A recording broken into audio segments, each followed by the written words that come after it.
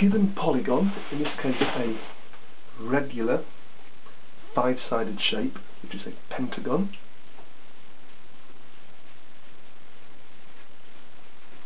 there's what's called the interior angle and the exterior angle.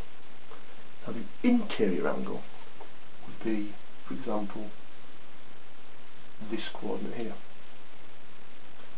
or this coordinate here, and so on and so forth around the shape. There are 5 such coordinates, 5 such angles.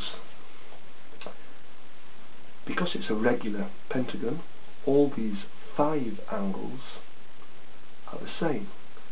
But just how big is one of those angles? There's a way to find this as follows. Now this pentagon, if we choose just one of the coordinates at the top, can be broken up into 1, 2, 3 triangles. There are 5 sides, 5 angles. There are therefore 3 internal triangles. So there are 3 lots of 180, which is 540 degrees in that shape in total. However, because there are 5 angles in there, each interior angle must contribute equally to that 540. So each individual angle must be 108 degrees. 108, 108, 108, 108, 108. So that is one way to find an interior angle. An exterior angle would be if you were to extend these lines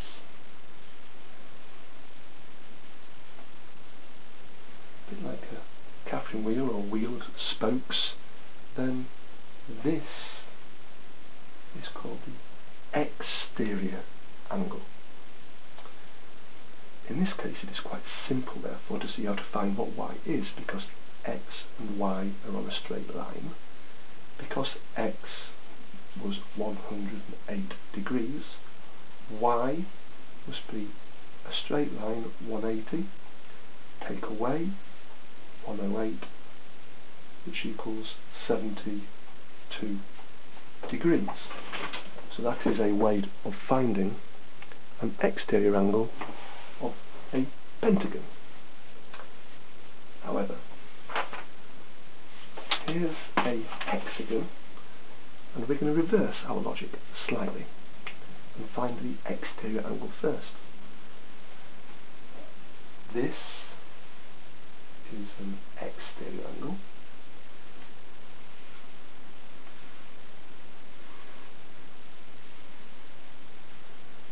And a regular hexagon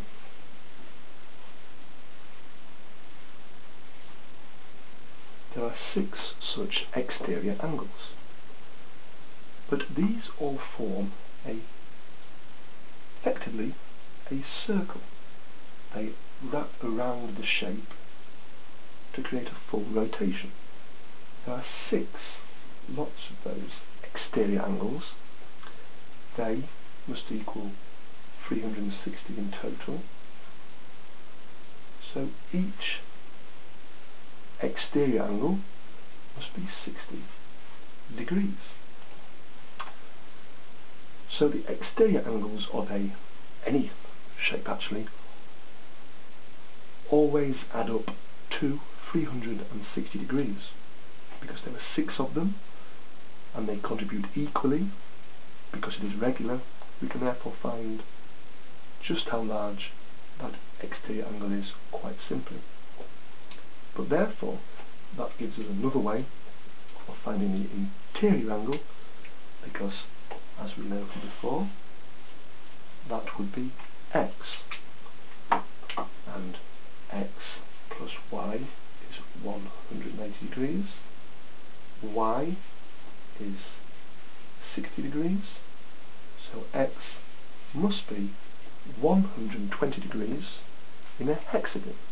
So the interior angle of a hexagon is 120 degrees.